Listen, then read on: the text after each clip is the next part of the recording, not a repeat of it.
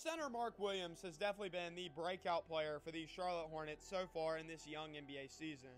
The 7'1" big out of Duke currently is averaging 13.8 points and 7.6 boards a game. Williams has particularly played well when matched up against good defensive centers, with his best game coming against Miles Turner and the Indiana Pacers. Here in a Hornets 125-124 victory, Williams led the way, dropping 27 points, grabbing 7 boards, and blocking 2 shots. This guy has been great so far. And I know a lot of people, they like to glaze Jalen Duren, who came out of Mark Williams' draft class, who the Hornets actually drafted and then traded his draft rights away from. Don't get me wrong. Jalen Duren is a great player. He has a very long potential in this league. It's going to be fun to watch him grow.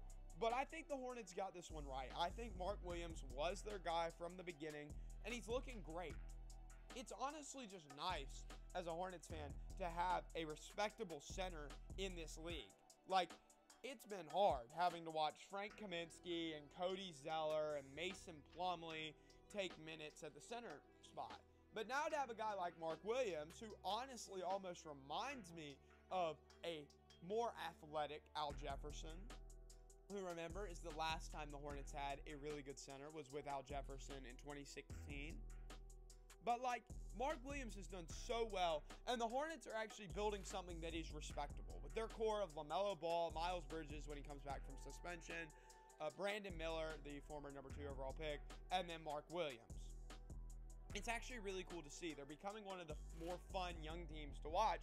And while, yes, they're still not, like, winning a ton, they've got a bunch of potential to grow for the future. It's still an extremely young squad. But I don't think anyone really expected Mark Williams to come out and play like this early on into his sophomore season.